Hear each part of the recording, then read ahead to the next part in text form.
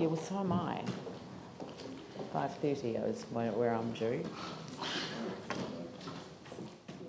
Function. Yeah. Tell me what it is. What's that? All right. Off you go. Sorry, I have to give apologies on behalf of Councillor Goff. We are running late, so Yeah, I do apologise to everyone. Well. I've got 2 apologies as well from Arts Voice. Right. Thank you. Sorry. Thanks. I think the trouble is that because we've got 600 submissions to hear, we give individuals 5 minutes and organisations 10 minutes, but you can't just have people in front of you for that amount of time. But so we're just going to have to look at how we structure the rest of the week. Yeah, I understand the process. That's fine. So anyway, thank you, Mayor, and thank you, Council, for taking the time to listen to my presentation.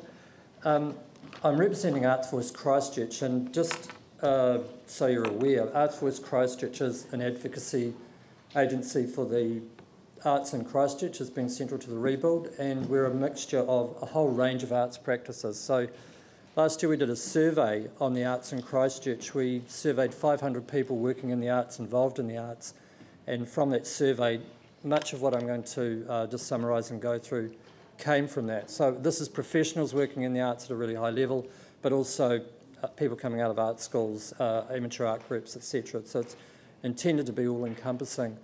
So the first image there, I've just put a list of who Arts Voice is. So you'll probably know all these people. Neil Cox, the Isaac Theatre, myself, founded the Chambers 241 Studios and Galleries and have done other arts projects.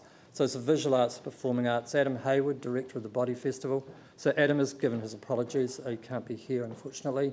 Deborah McCormick, director of Escape, who's also put in her apologies.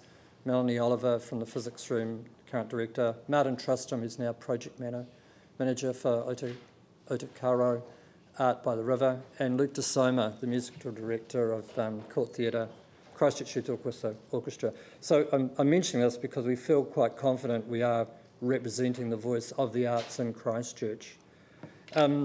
What I wanted to talk about was just to emphasise really the first recommendation that we've put forward for the long-term plan, and the importance of that in the sense that the delivery of that really will lead to the, I think, the successful outcome for the other recommendations that we have.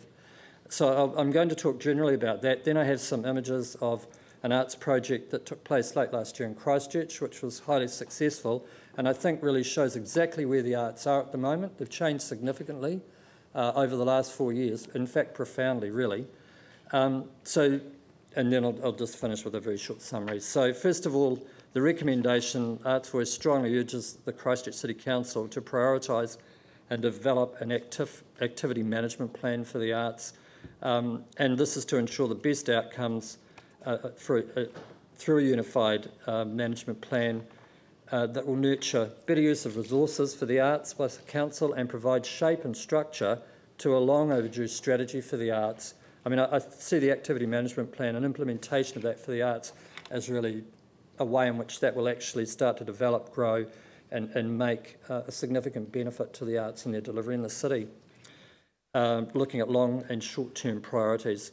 So it will contribute to more efficient administration of the arts and arts organisations and events that the Christchurch City Council are involved in, and it's essential to the delivery of successful outcomes for all of Arts Voice Christchurch's recommendations to the City Council plan. And just very briefly, those are collaborative planning between arts organisations, sharing resources, essentially a better use of existing resources, prioritising young artists and graduates, their attention in Christchurch, through things like developing relationships between the arts and businesses, giving opportunities to graduates, because they do continue to leave the city. That certainly came through from the survey, for them to be part of the rebuild, to reap the benefits of the rebuild as artists, designers and creative thinkers. Their skills and knowledge also can be brought in, not just to festivals and events that the City Council are involved with, but also into the services that the City Council operate as well. And the other recommendation was addressing the issue around facilities and for the arts at the moment. That came through very strongly from the survey last year as of real concern. The key fact that came through really was all arts organisations are still concerned after 4 years about the lack of good facilities or any facilities at all for the arts. So enabling progress on the Performing Arts Centre, Arts Precinct, and reviewing existing and potential facilities for the arts. So those recommendations that I've just mentioned are really, I see them as being very much part of a much broader infrastructure and one that would be successfully implemented through an activity management plan for the arts. We are the second largest city in New Zealand, and it's surprising we don't actually have a comprehensive arts strategy. There is a strategy, but I think it's 2002, 2003, maybe a little later, but it was outdated then, and essentially the city continues to operate without a strategy for the arts. It makes particularly good sense at the moment because in 2015 the arts are a key contributor to revitalising the central city with new spaces, events and festivals, and you'll all be aware of those, and I've mentioned those in the submission as well. It's not just the inner city that's changed, it's also the arts in the city as well. So, very briefly, what's happened to the arts over the last 4 years is that you now have a far more diverse and inclusive range of arts activities. There are new galleries, new performances, new events. There's the development of working relationships between arts organisations. They are already starting to share resources and with good outcomes. The arts have extended their presence into more public and privately owned spaces. In fact, in the city's history, the arts have never been so visible, and you all know that, you will have all experienced that too. They're represented in music by more choirs in the city than it's ever had, orchestras, greater musical activity. This is Luke de Soma's claim, I'll take his word, is that Christchurch is the best place in New Zealand for community-centred music. It's also seen more people in the arts, involved in the arts in Christchurch, but the public in general, participating in dance as a recreational activity. There are stats on that as well. And overall, the arts have been characterised by a very inventive and strong new attitude over the last 4 years. And finally, they provide very good reasons, key reasons, in fact, for people to come into the inner city and re-engage with it in meaningful ways. I've been involved in setting up First Thursdays in Sydenham, which is an arts event encompassing music, performance, exhibitions for one night, and it takes place 3 times a year. The first one was held on the 2nd of October, and I've done a survey on that, and also the following one we held in February this year. The next one's in June, but I do have some stats to give you a sense of how we see the arts working. So I'll run these pictures. So we had an estimated 5,500 to 6,000 people at the First Thursdays in October last year. 40% were in or lived in or around Sydenham, and 55% were from the wider part of Christchurch. So that event attracted people into Sydenham for a night out. 58% identified the highlight of the evening as actually being in Sydenham. The bustle of being there, the enjoyment of the city, the cafes, the good food, and exploring the precinct. And that was a real success for the arts because the arts were there. They were the thing that drew them in. But it was great to see those community outcomes, and you could actually see them going, if you were there, going through the street. People were having a great evening. 32% did identify the highlight as artworks, live music, pop-up exhibitions. We also ran art tours. And I think this was really interesting. 94% of those that went to the first one said they were moderate visitors to Sydenham, or occasional, or not at all. So, in terms of the way in which that event acted to reintroduce people in Christchurch to that precinct or that area, I think was really significant. We've got an estimated spend of $85,000 in the evening, with 87% of those attending purchasing something. And talking to the retailers, I think that's a relatively accurate figure. There's just some comments. We also interviewed people what they thought of it. They're overwhelmingly positive. I think it was 99%. So we had someone say it was amazing. I'll be there every time. A wonderful event for Christchurch and Sydenham. I hope it will inspire other events like this across Christchurch, might continue and grow. Great evening, and so neat to see the streets abuzz and people out and enjoying the city. Happy faces, families, young folk appreciating art and music. Brilliant. Can't wait till next time. And the last one, this was from the most recent one we ran in February. First Thursdays was one of those very special things happening around Christchurch. Absolutely fantastic. So that person put both those exclamation marks in, not me. Sorry? Oh, it's the 4th of June, and it'll be 5 until 9. Yeah. It's called Paper, Scissors, Rock and Roll. So we have, there's the evidence of the way in which there's a lot of collaboration going on between the various arts organisations for that event, a lot of goodwill, and a very much a public art out on the street event. I mean, this is a really interesting development in the arts that I think, could form part of an important part of a strategy. The other thing I wanted to mention too is that last year the Arts Voice made a presentation to Communities Housing and Economic Development Committee on the 4th of December, and that was to report on the strategy which I've referred to. From that meeting, a recommendation was made by the committee, and the recommendations in the minutes, to ensure that the arts continue to proactively contribute to the rebuild of Christchurch and connect meaningfully with our communities. We accept the Arts Voice offer to work with the council, central government and others to make these things happen in a proactive way that combines strategy, advocacy, funding and continued support for action. So, as well as the evidence we have here, there is also an expression of commitment too from the council that I wanted to mention. So, I feel really confident to state that the recommendations on Arts Voice Christchurch submission, they're made with the best interest of residents and the council and the arts at heart. So I urge the council to prioritise and develop an activity management plan for the arts as being the first step towards achieving more efficient and even better delivery of outcomes to the city by all arts organisations with the best use of resources and definitely through the best strategies.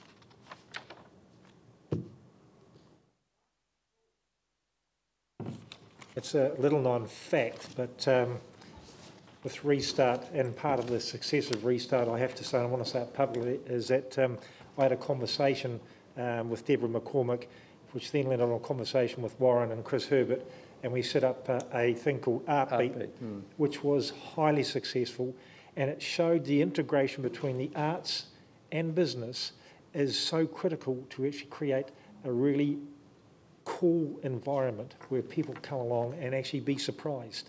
And as I say, I don't think it's been said that often about part of the success of Restart was through the collaboration with the Arts Voice, and I just want to say that publicly, and I think what you're doing there is great. And I just think as a council we need to think about how we work with them to actually achieve more good results, and maybe in other areas like New Brighton, like Sumner and other areas, Littleton, how we can actually integrate this right throughout the fabric of our city. Just very quickly, this project, First Thursdays, is actually, it evolved from Artbeat. So the people that were working on Artbeat, I was one of them, the same people that have been involved with this one. So thank you.